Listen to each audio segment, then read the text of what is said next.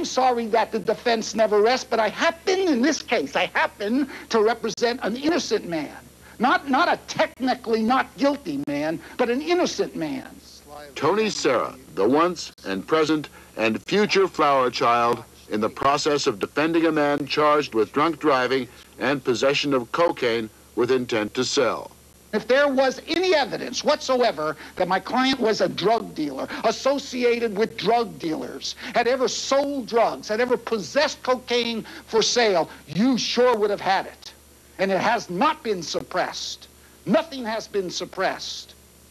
In court, he is relentless in defense. There is nothing laid back about him.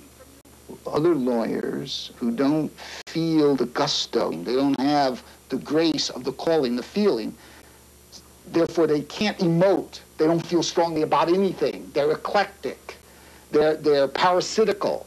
Those lawyers think you're acting because they have not felt anything for 20 years. They don't feel romance with their woman. They don't feel love for their kids. They're dead because society, has dug into them and pulled it all out of them if it was ever there. They went to law school because they wanted to make a lot of money. They wanted a soft job. They wanted, allies with the wealthy and the powerful. So, of course, they think, you're acting because you feel something.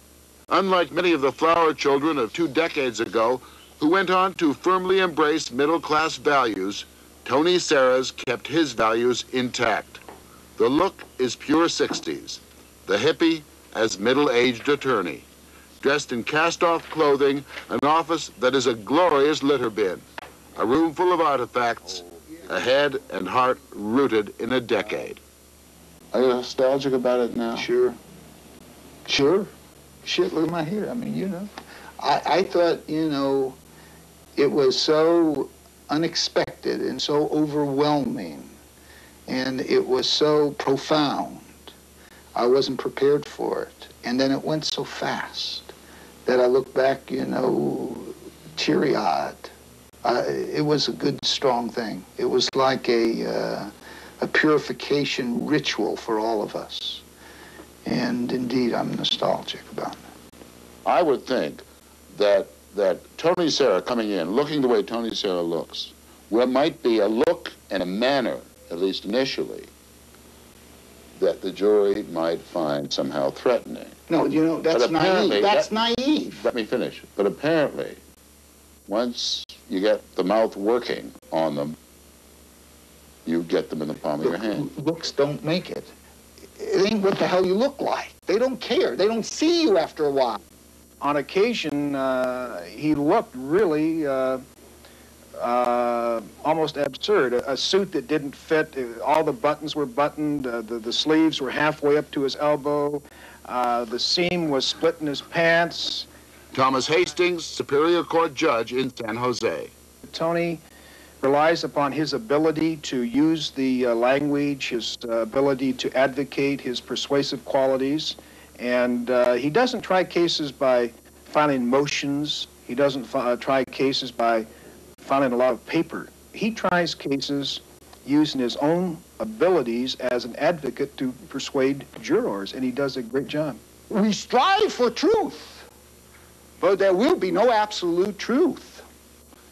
But there is reasonable doubt standard.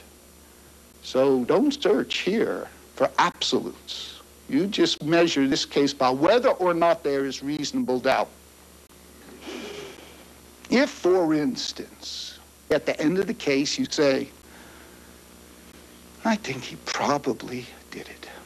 Probably. Probably is guilty. What then would be your duty under the law? Your duty then under the law is to return a verdict of not guilty. Because the criterion is not probability. The criterion is beyond a reasonable doubt into a moral certainty. If you think he possibly did it, he could have done it, he probably did it, he's not guilty. Do you understand that it's the highest standard ever conceived on the face of the earth? It's the thing when we speak most boastful about our system that we commend to historians. It's a good and strong rule. And it separates us from overreaching government. It separates us from, forces that would control our destiny. It gives us ultimately the choice. In more than half the cases he takes, Serra chooses to work for nothing. The legal community in San Francisco, which holds his courtroom talent in high regard, says if he wanted to, he could be a millionaire. In fact, he earns about $20,000 a year, but owns almost nothing. No credit cards, buys nothing new. He drives a car that is almost comatose, but his own private spirit of 66 remains undented. He's a tax protester and 10 years ago went to jail for 4 months for refusing to file a return. His main work, he says, is with the underclass, charged with murder or drug offenses. You defend drug dealers, and they're hardly a deprived class in our society. Drug dealers may well have material prosperity at one level of their life, but at another level of their life, they are victimized. They're victimized by entire, state of government that seeks them out as targets. I feel self-righteous. I feel indignant about that. I can, wax philosophic. The battle cry just comes naturally out of my throat on those kind of cases. So I don't feel anything for the authoritative figure who betrays, the values that he pretends to promote. I feel nothing for him. So you've defended Huey Newton, yeah, sure, Panthers, Russell Little of the SLA, yes, the sir. SLA, the Hells Angels. The Hells Angels. Last vestige, of a free, untainted, poetic symbol in our culture. Beautiful people, free on a motorcycle. Look, you saying that, I'm sure probably 2 million people have just turned their television sets off because to hear someone... No, they know it. The common man, describe loves the Hells Angels as what, poetry on wheels. Listen, they love the Cowboys, and they love the Hells Angels. What about when they... So every once in a while they get in a fight, or every once in a while maybe, a shooting will occur. But statistically, they're far in the minority. Every once in a while, they'll pull someone into their clubhouse and rape her. That's not Hells Angels qua Hells Angels. That's a human being in the excess of his behavior. We're talking about Hells Angels. Hells Angels is a motorcycle club that stands for, a spirited, aggressive form of rugged individualism. That's the kind of tenet that our country has always accepted and really romanticized.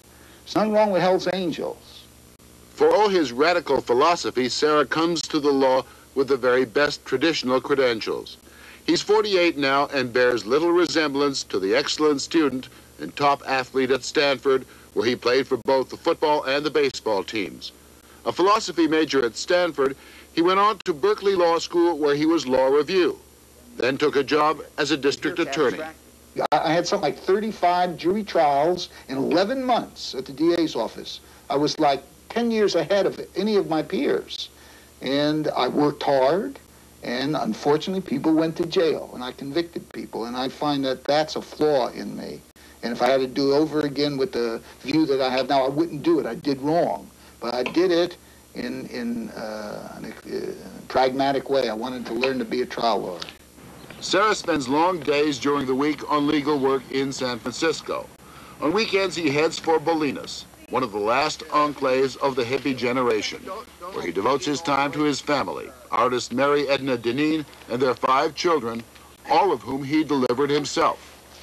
He practices in his private life anyway the preachings of the 60s.